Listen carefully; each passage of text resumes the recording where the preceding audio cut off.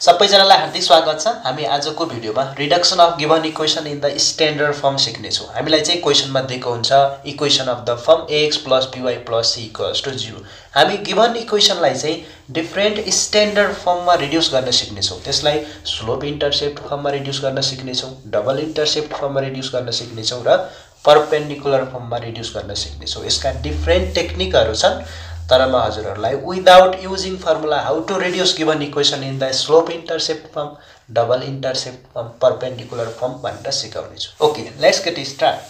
ल, first question छ reduce the following equations to the slope intercept form भन्छ, अथवा यही क्वेशनलाई कसरी सोध्न सक्छ भने find the slope and why intercept of the line भन्छ। यो पनि स्लोप इन्टरसेप्ट फर्ममा रिड्युस गर्नुस् भन्ने हो। त्यस्तै हामीलाई इक्वेसन दिएको छ 2x + 3y = 4। हामीलाई स्लोप इन्टरसेप्ट फर्ममा रिड्युस गर्नुपर्ने छ। एकचोटि केयरफुल भएर हेर्नुस्। y = mx + c is the slope intercept form of a line. y pure छ नि, यहाँ इक्वेसनमा पनि y लाई प्योर बनाउने है, y लाई प्योर बनाउने। 2x + 3y = 4 छ। 3y = 2x लाई चाहिँ राइट ह्यान्ड साइडमा लग्यो भने -2x + 4 एज इट इज। हामी y लाई प्योर बनाउनु पर्ने छ। त्यसो भए डिभाइडिङ बोथ साइड बाइ 3 गर्नु पर्यो, बल्ल y प्योर हुन्छ। y = dividing both side by 3 गर्यो भने -2/3 यो x + 4/3। हामीलाई चाहिँ reduce the following equations to the slope intercept form भन्यो भने काम सकिहाल्यो। y = mx + c को फर्ममा आइसक्यो।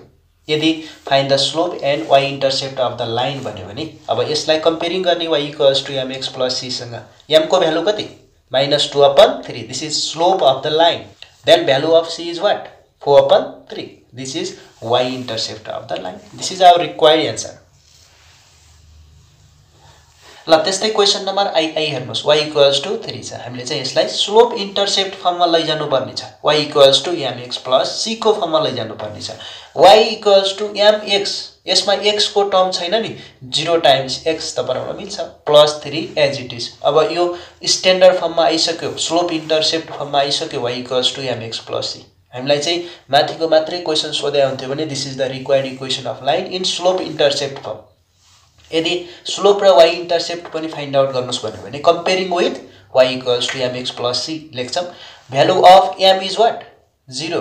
Then y intercept is what? 3। This is our required answer.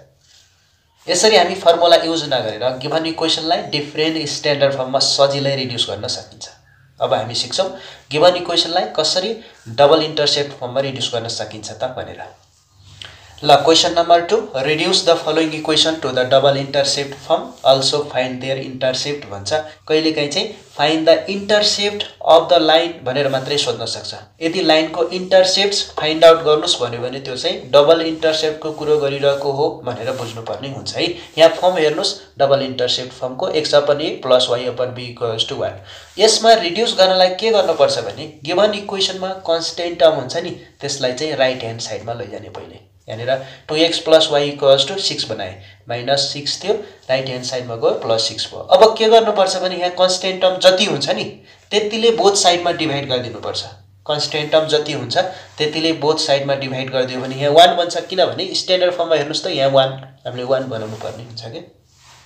Dividing both side by 6 गर्यो भने 2x / 6 + y / 6 = 1। यहाँनिर लोएस्ट फर्ममा रिड्युस गर्यौं भने 2 * 2, 2 × 3 = 6, x/3 + y/6 = 1। यो स्ट्यान्डर्ड फर्ममा आइसक्यो। यदि हामीलाई चाहिँ डबल इन्टरसेप्ट फर्म मात्रै फाइन्ड आउट गर्नुस् भने भए this is the required equation of line in double intercept form भन्ने काम सकिहाल्थ्यो। यसमा चाहिँ अल्सो फाइन्ड देयर इन्टरसेप्ट्स भनेको छ। त्यसको लागि comparing with x/a + y/b = 1। Value of a is 3, x intercept, and value of b is 6, this is y intercept. This is our required answer. ल, त्यस्तै question number I 4x - 3y + 12 = 0। हामीले यसलाई चाहिँ double intercept फर्ममा लैजानु पर्ने छ र इन्टरसेप्ट्सहरु फाइन्ड आउट गर्नुपर्ने छ। हामीले के गर्नुपर्ने हुन्छ, कन्स्टेन्ट टर्मलाई पहिला आरएचएसमा लैजान्छौँ। 4x - 3y = -12। यो +12 थियो, राइट ह्यान्ड साइडमा गयो भने -12 भयो। अब के गर्ने, कन्स्टेन्ट टर्मले चाहिँ बोथ साइडमा डिभाइड गर्ने। यहाँनिर -12 कन्स्टेन्ट टर्म छ नि, -12 ले बोथ साइडमा डिभाइड गर्ने। 4x / -12 - 3y / -12 = -12 / -12 त 1 भइहाल्छ। अब लोएस्ट फर्ममा रिड्युस गरौँ। यहाँनिर चाहिँ 4 × 3 = 12 हुन्छ, x/-3 - प्लस भइहाल्छ, 3 4 जा 12 y अपन 4 इक्वल्स टु 1 हुन्छ। यदि डबल इन्टरसेप्ट फर्ममा मात्रै लैजानुस् भने हुन्थ्यो भने this is the required equation in double intercept form. हामीलाई चाहिँ इन्टरसेप्ट्स पनि फाइन्ड आउट गर्नुस् भनेको छ भने comparing with x upon a plus y upon b equals to 1। Then value of a is -3, this is x intercept. Then value of b is 4, this is y intercept of a line. Question number 3, reduce the following equations to the perpendicular form and hence find the value of p and alpha भन्छ। हामी चाहिँ यो given इक्वेसनलाई x cos alpha plus y sin alpha equals to p फर्ममा लैजाने हो र p र alpha को भ्यालु पनि फाइन्ड आउट गर्नुस् भन्छ। यसमा बहुत ख्याल गर्नुपर्ने कुरा के हो भने सबै बोथ साइडमा हामी डिभाइड गर्छौं केले भन्दा स्क्वायर रुट x को कोएफिसिएन्ट को स्क्वायर प्लस y को कोएफिसिएन्ट को स्क्वायर। यहाँनिर देख्न सक्नुहुन्छ स्क्वायर रुट 1 को स्क्वायर भने x को कोएफिसिएन्ट को स्क्वायर प्लस y को कोएफिसिएन्ट को square plus y divide by same, त्यसपछि यो डिभाइड बाइ सेम। मतलब गिवन इक्वेसन को बोथ साइडमा डिभाइड गर्ने टर्म चाहिँ square root a square plus b square हुन्छ। बोथ साइडमा डिभाइड गर्ने टर्म यहाँ प्लस माइनस लाग्या हुन्छ, यो चाहिँ यो पनि ख्याल गर्नुस्।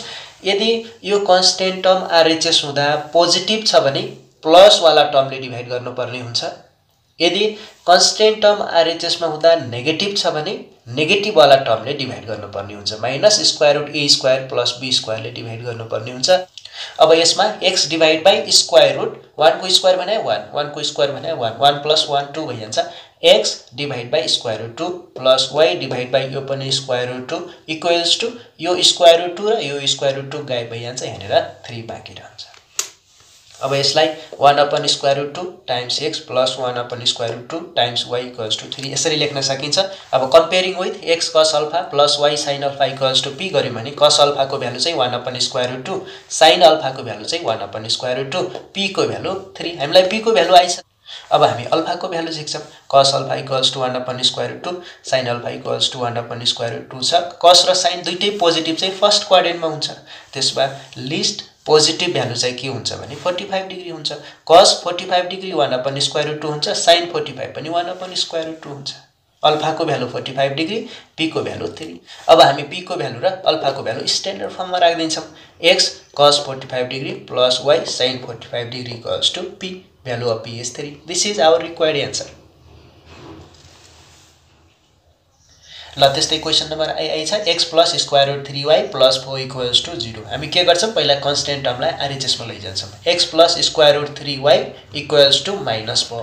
अब यसमा ख्याल गर्ने हेरेर कन्स्टेन्ट टर्म चाहिँ नेगेटिभ आएको छ नि। अब हामी नेगेटिभ टर्मले चाहिँ डिभाइड गर्छौं किनभने p को भ्यालु जहिले पनि पोजिटिभ हुन्छ।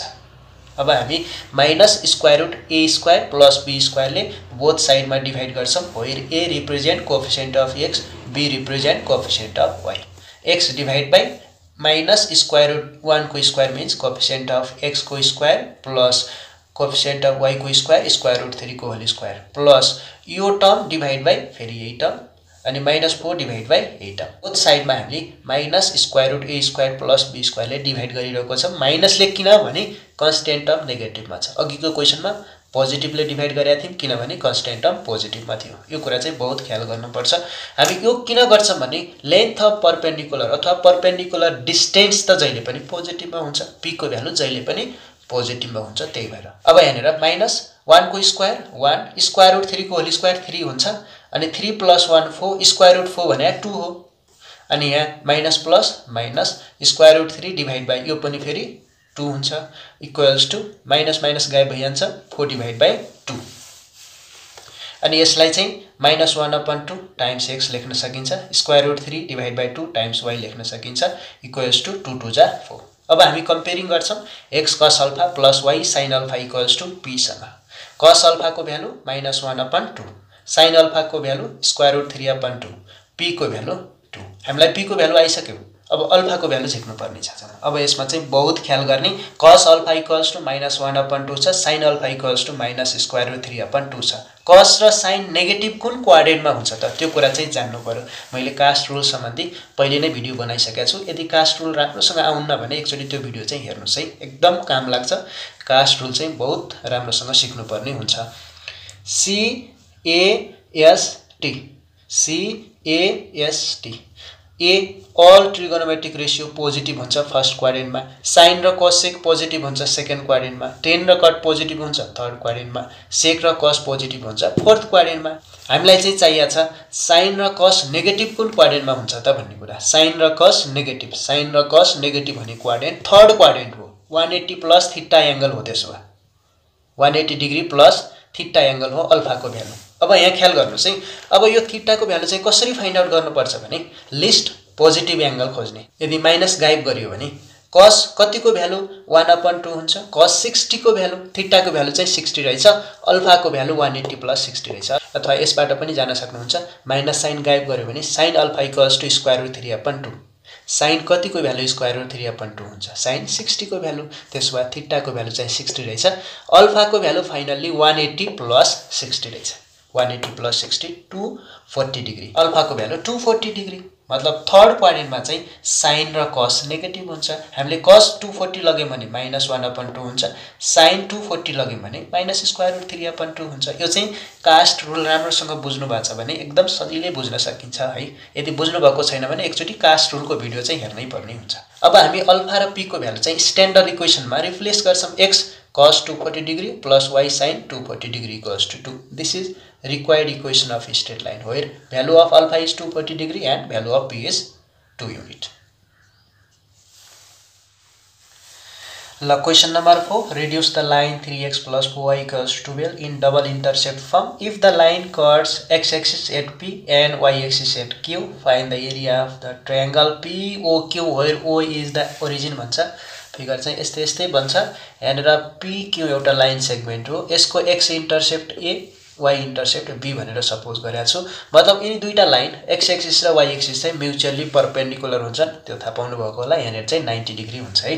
मतलब POQ ट्रायंगल कस्तो बन्छ, राइट एंगल ट्रायंगल बनिरहेको हुन्छ। हामीलाई गिवन लाइनको इक्वेसन दिएको छ 3x plus y equals to 12। हामी के गर्छौं, डबल इन्टरसेप्ट फर्ममा रिड्युस गर्छौं। त्यसको लागि के गर्नुपर्छ भने कन्स्टेन्ट टर्मले डिभाइड गर्नुपर्छ। अघि भर्खर सिक्यो 3x divide by 12 plus 4y divide by 12 equals to 12 divide by 12 1 भइहाल्छ। अनि 3 4 जा 12 x/4 plus y/3 equals to 1। अब हामी comparing with x/a plus y/b equals to 1 गर्छौं। a equals to 4, this is x intercept of a line, b equals to 3, this is y intercept of a line. यहाँनिर हेर्नुस् त, यो right angle triangle POQ मा यो चाहिँ base हो है, अनि यो चाहिँ हाइट हो।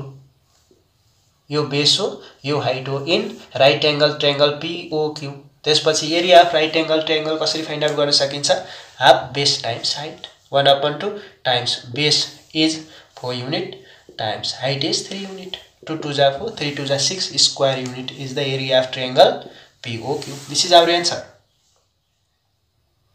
Question number 5. Find the equation of the straight line whose intercepts on x-axis and y-axis are respectively twice and thrice of those by the line 2x plus 3y equals to 6 भन्छ। हामीलाई चाहिँ एउटा straight लाइनको equation find out गर्नुपर्ने छ जसका x intercept र y intercept यो लाइनको x इन्टरसेप्ट भन्दा ट्वाइस छ रे, y इन्टरसेप्ट भन्दा थ्राइस छ भन्छ। हामीलाई चाहिँ एउटा लाइनको इक्वेसन दिएको छ 2x plus 3y equals to 6। हामी के गर्छौं, डबल इन्टरसेप्ट फर्ममा रिड्युस गर्छौं पहिला यो इक्वेसनलाई। 2x divide by 6 plus 3y divide by 6 equals to 6 divide by 6 1 भइजान्छ। Lowest फर्ममा रिड्युस गर्यो भने x/3 plus y/2 equals to 1 आउँछ। कम्पेयरिङ गर्यो भने a को भ्यालु चाहिँ 3, b को भ्यालु 2 आउँछ। बाइ द क्वेसन हामीलाई चाहिँ स्ट्रेट लाइनको इक्वेसन फाइन्ड आउट गर्नुपर्ने छ जसको x इन्टरसेप्ट चाहिँ यो लाइनको x इन्टरसेप्टको डबल छ रे, y इन्टरसेप्ट चाहिँ थ्राइस छ भन्छ। त्यसो भए न्यू इक्वेसनको x इन्टरसेप्ट 3 2 जा 6 हुने भयो, डबल छ भन्थ्यो नि। त्यसपछि y इन्टरसेप्ट चाहिँ 3 टाइम्स छ भन्थ्यो, 3 2 जा 6। त्यसपछि हामी फेरि equation of line in double intercept form लगाउँछौं। x/a plus y/b equals to 1। x/a को भ्यालु 6 प्लस y/b को भ्यालु 6 इक्वल्स टु 1। यहाँनिर चाहिँ एडिसन अफ फ्र्याक्सन गर्यो भने x plus y divide by 6 equals to 1 आउँछ। क्रस मल्टिप्लिकेसन गर्यो भने x plus y equals to 6 आउँछ। This is the required equation of straight line.